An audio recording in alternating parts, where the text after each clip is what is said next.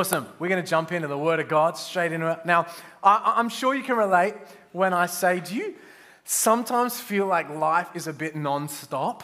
Like it is go, go, go. Like all the dads out there, just relate with me for a second here. You know, it feels like we got these countless plates we got to keep spinning in our lives. You know, at work, it's like there's one deadline or project to another, and we got to keep the family happy as well. We got to keep the yard looking decent, and we could keep keeping the family happy, and we got to get the family to church, not to mention serving somewhere and maintaining our own personal relationship with Jesus and sorting out that argument you had with your spouse on the way to church. It's always on the way to church, isn't it? Those arguments, right? And helping your kids to grow in their relationship with God, or at least just not kill their brother or sister, and get them to do their homework, to put their dirty clothes away, you know. Plus, we got to be a light to our neighbors and our colleagues, share the gospel when we can.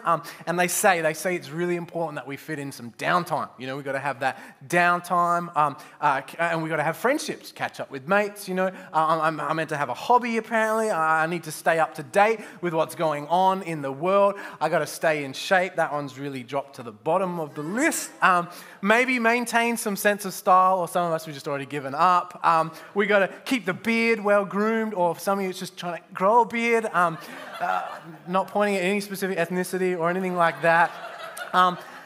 Plus, you got to keep up with the Netflix series that your wife wants you to watch with her, and geez, it's a lot of things. I feel exhausted just listing off all this stuff.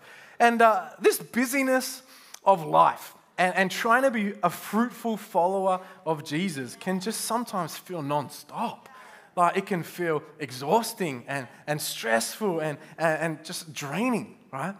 And that's not just for the dads, but I'm sure we can all relate, amen? Yanka, maybe not to the beard grooming part, but, right? And so today, I feel the Lord wants to lead us to a place where we are always resting. We're always at peace. How does that sound? Right? I just need you to sign up to my program. If I can get 10 people, $500 investment fee, you pass it on to a friend, you'll be... No. Okay, the title of my message is Non-Stop Rest. Some of you are like, this is too good to be true. This is a gimmick. I'm out. No. Let me preach it to you. Now, we're going to talk about rest. Now, when I say rest, I'm not talking about sleeping. Because who knows that you can feel a little bit empty or drained or stressed and go to sleep and wake up and still feel the same way, right? Nothing has changed, right? Or you're so stressed about stuff you can't even get to sleep, right? And so we're talking about our rest for our souls, amen?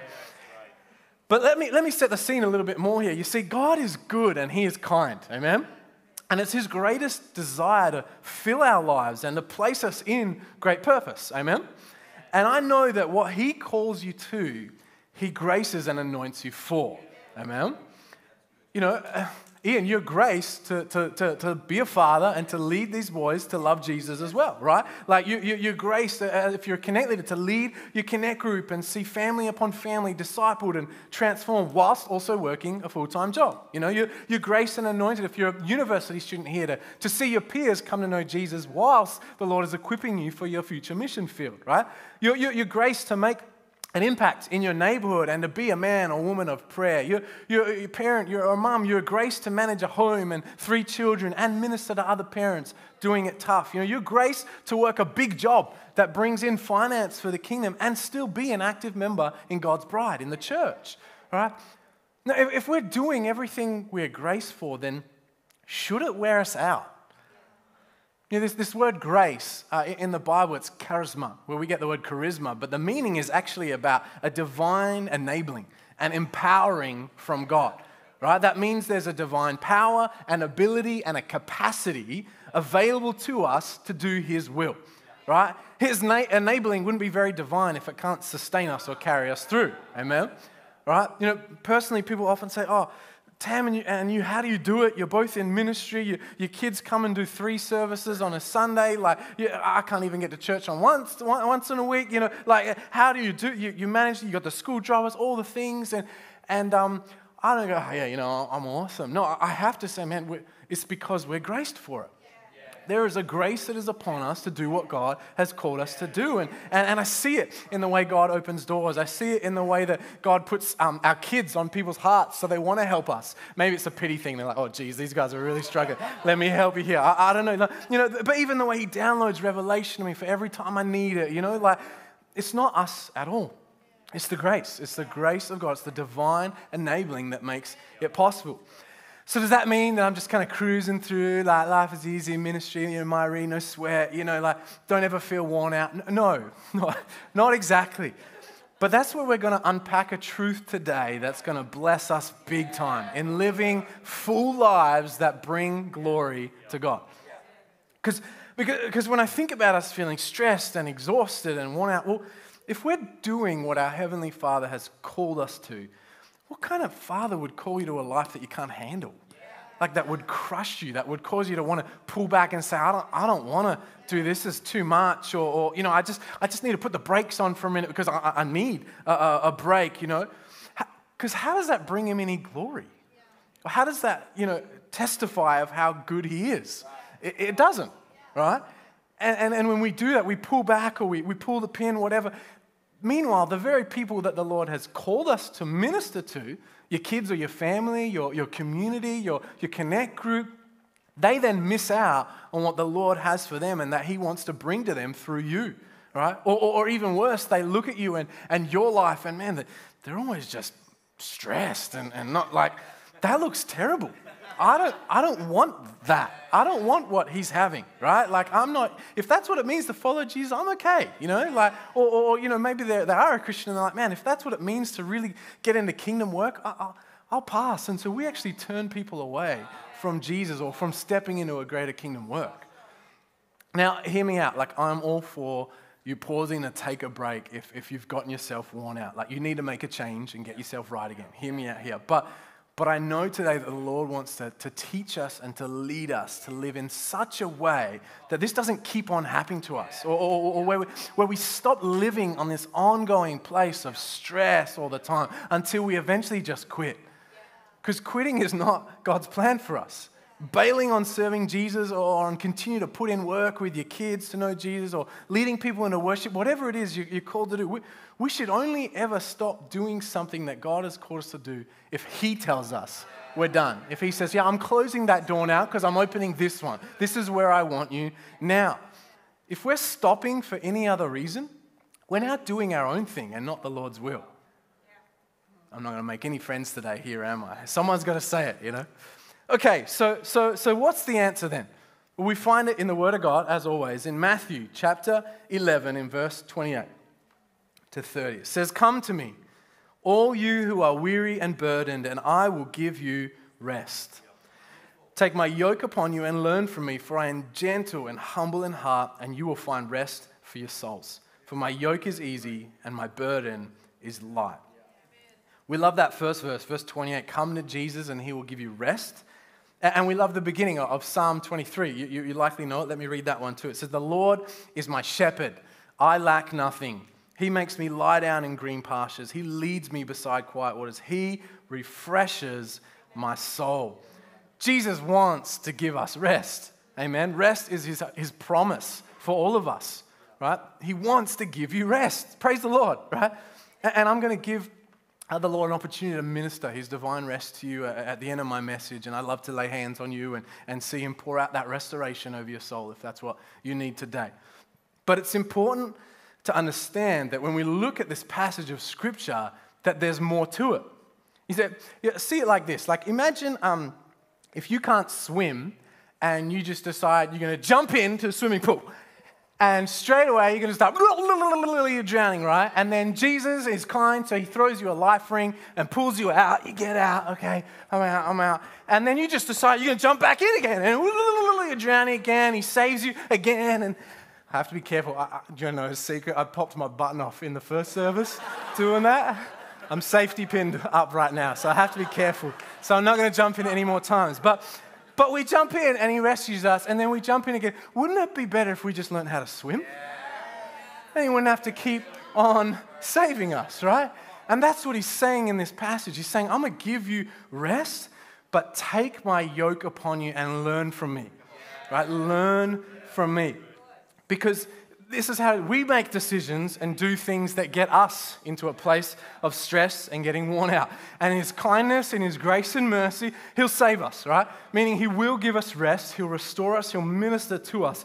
But then He wants us to learn from Him how to live, right? So we can live in this place where the yoke is easy and the burden is light. He's saying, I want you to live in such a way that the weight of your life is easy and not burdensome.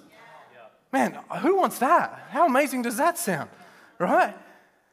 And so Jesus is not promising a life without challenges. He's not saying it's going to be easy peasy or cruisy, but if you're doing it in His way, in His rhythm of grace, then you can take it in your stride. You can make a kingdom impact and not be overwhelmed, worn out, or even stressed. Amen? I want that. Do you want that? So let's talk about this yoke that Jesus is referring to. Pastor Matt, why don't you come on? Is Pastor Faith around? Pastor Faith? No, all right. I'm going to pick someone a little bit. Bibiana, come. What? Yeah, oh my goodness, I look great. Come on up. All right, come on. I need a yoke. Okay, thank you. So this is my yoke. If you've ever been in farming before, they don't use these anymore. They have tractors and stuff. But this would go on an oxen. All right, you yoke yourself over here. Bibiana, come on over. You're going to come that way, yep, and that just kind of sits on your shoulders there. Perfect. Okay, now, Matt, you're going to be Jesus. Don't let it mean something, all right? Like, don't let it mean something. I didn't say you were Jesus, and, this. All right, and Bibiana is going to be us, me and you, right? And so I'll be the kind of the load, right, back here.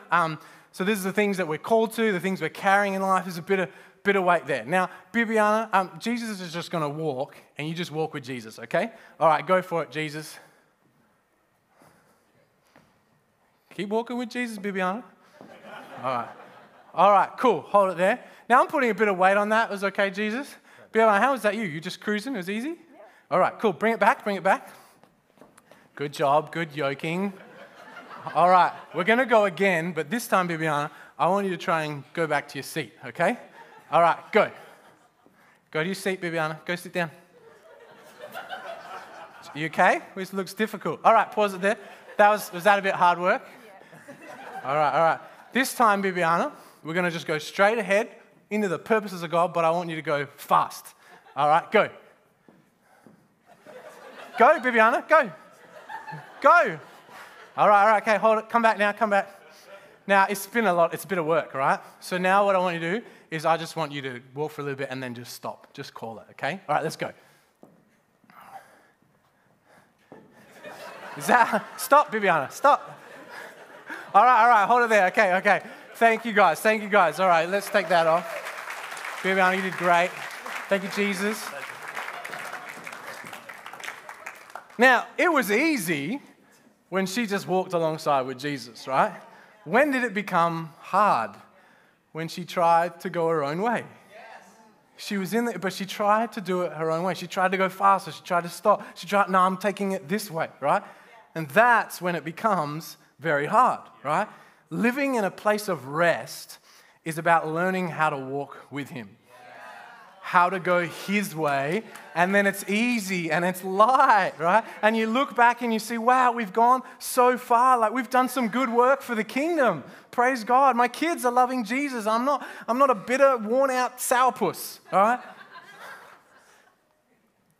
You see, we are yoked to Him for a kingdom purpose, right? It's about, it's to represent Christ in our everyday worlds. It's for productivity and it's for impact, right? And so it's about working with Him. You see, rest is not about stopping. It's about remaining.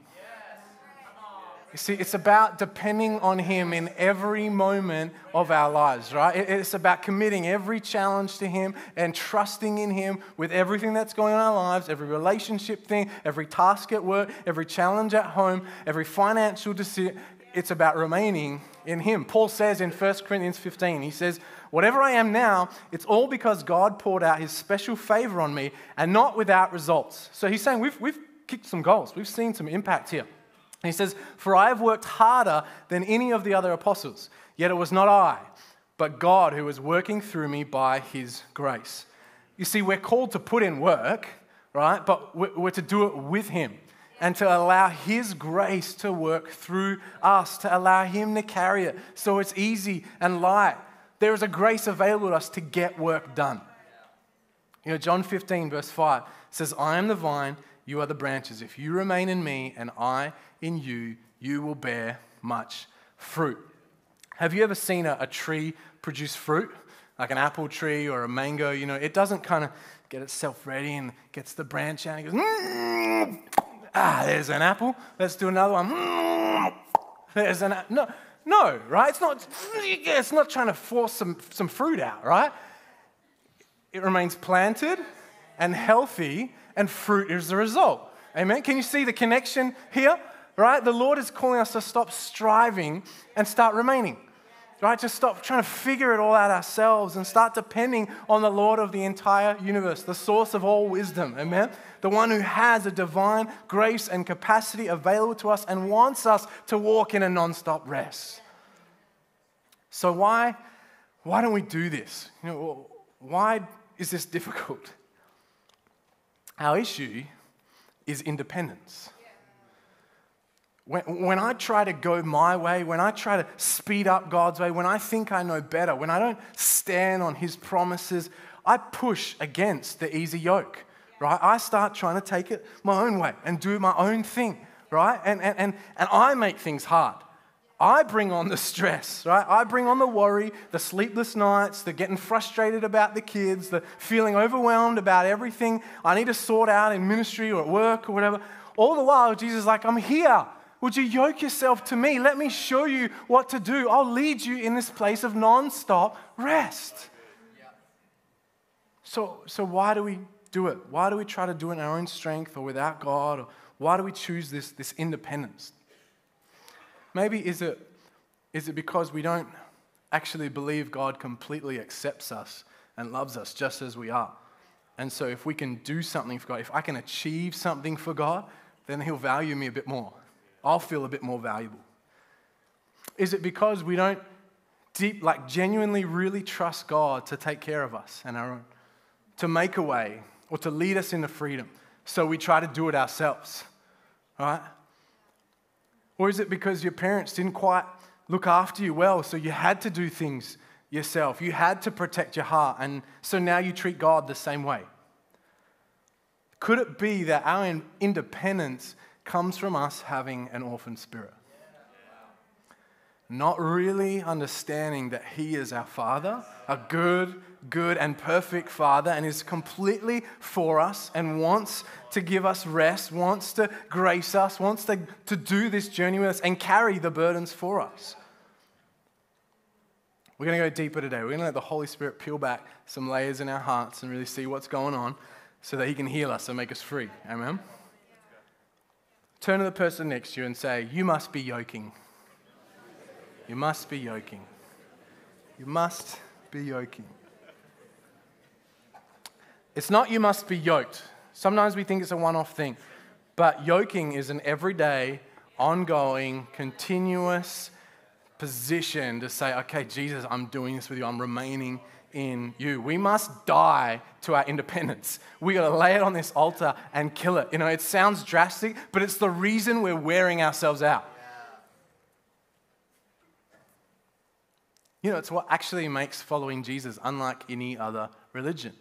Is to say, I can't do this on my own. I can't make myself holy. I can't make my way to God. I can't make an impact for him by myself. I need him, and I want to rely on him for every part of my life.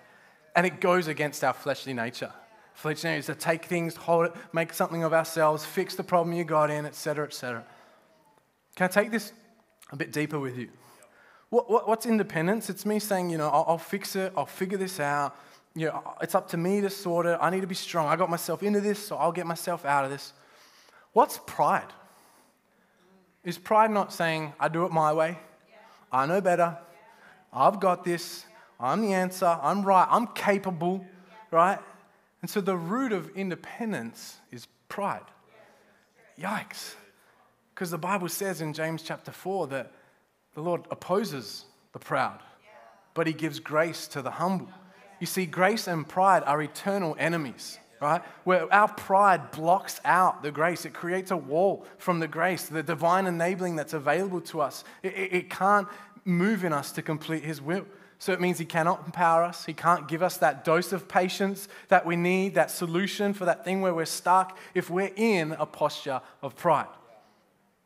Now, pride is sneaky. Right? It's this little thing that kind of creeps in. Sometimes we see it as this big, dirty Christian word, but it's actually really sneaky how it can kind of come and creep into our lives so easily. One example I thought of for me is how having experience can build pride in us. When we're called to do something for God, I remember the first time I preached, I was like, oh, Jesus, you better help me. You better do something. I got nothing to bring here. I don't know what I'm doing. But now, I've done this quite a few times now. I've got plenty of experience. I've done it in different cultures and things. I can start to take the reins back and say, okay, I know how to do this now. And that's where the pride is come in. However we find ourselves in an attitude of pride, man, the result is we start tapping into our own strength, right? Our own wisdom, our own capacity, all of which are a limited resource, right? And then we wonder why we're struggling, why we're getting snappy at people, why we're feeling stressed, overwhelmed. We start getting sick, and it's like the joy of the Lord is just leaking out of us, not in a good way, right? When all along the Lord is saying, my yoke is easy. My burden is light. Remain in me and you'll bear much fruit. I've got an abounding grace for you who will depend on me. Would you step into my non-stop rest? If we recognize a need for him every day, we say, I want to be yoked to you, Jesus, in every part of my life. And we decide to genuinely humble ourselves, we'll live in a non-stop rest. We will not burn out. We will not be overwhelmed. We'll bear fruit. But will we learn from him? Will we learn his way? Will we yoke ourselves to him? Just quickly, a few practicals. How do we stay in this place? How do we yoke ourselves to him? The first one is to just turn to his word every day. The Bible, right? It says the word became flesh, right? The Bible and Jesus, that's what we need, right? And the remaining looks like turning to your word every day. Jesus' teachings are in here. We see the way he lived in here, right? Every day he retreats to a quiet place with the Father. If the Savior of the world needed to be with the Father every day, how much more so do we? How much more so? But we don't, because we actually think subconsciously, I've got this covered. I've done this before. I'll handle it. That's my pride, right? We've got to put it at his feet and yoke ourselves again to him. Now, some of you actually have a great devotional life, but maybe the next step for you is actually bringing everything to God in prayer. It's actually giving it to him, committing it to him. Each thing in your life, God, I need you to lead me as the head of my home. Right, God, I want your grace over my work today. God, what's the strategy for this project? What matters to you right now? What do you want me to do as a parent today? How can I represent you when I'm at school today? Am I looking at this person through your eyes right now? We need to have yielded prayer conversations with God. Where we say, God, this is what's going on. I know I'm graced for it. I'm coming under that. I step in, God, what do you want to do? What's in your heart? I give this to you. This is your thing, not mine. And from there, we have to learn to check ourselves. Turn to someone and say, check yourself. We've got to learn to actually become aware when we start to feel stressed or overwhelmed, to recognize, I've come out of that rhythm of grace with Jesus, right? I've come out of really walking alongside in the yoke. Maybe I'm trying to make something happen here. And I've got to come back under. I've got to humble myself again. Lord, sorry, I'm trying to deal with this person or this problem. Normally the person is the problem. Am I right or am I right? And Lord, I'm doing it my way. I'm doing it in my strength. And so, Lord, you know best. Teach me how to love or teach me how to forgive, whatever the situation calls. I choose to humble myself before you right now. And I'm going to stay yoked to you. I'm going to lean into that grace. So we got to check ourselves when we're stepping out of that. And the last thing I believe is we actually just need to commit to the wholeness journey. None of us are like Jesus yet. None of us, we're all on this journey of going from glory to glory. And I shared a few examples of why do we choose this independence. If you're not trusting him, or if you're doing it by yourself because you just have always had to since you were young, or maybe it's because you really don't believe that God accepts and loves you as you are, or that he'll actually take care of you. These are all an invitation to go deeper with the Lord. and to allow His love, His truth, His presence to transform you and to break that orphan spirit and actually draw you deep into a place where you trust Him as Father. You trust Him to be yoked with you and to know, oh, you've got this. You've got my life. You've got my family. You've got what you've called me to. Worship team, you guys can come join me. Imagine if we all applied this truth today. It would be nicer to be around. But fathers, men of the house, right, can you see the greater kingdom impact that we'd have in our families, in our workplaces, in our communities, if we just daily laid down our independence and our pride and we were models of what it means to yoke ourselves to Jesus every day and to walk in humility? What an example we'd be to our kids. We'd lead our families with grace and with God's heart, right? And the overflow of that into our spaces of influence would just be something so beautiful to behold. And this is not just for the fathers or the men of the house. This is for everyone. That as we yoke ourselves to Him, we can walk in a non-stop rest and do kingdom work. Kingdom work that brings Him glory.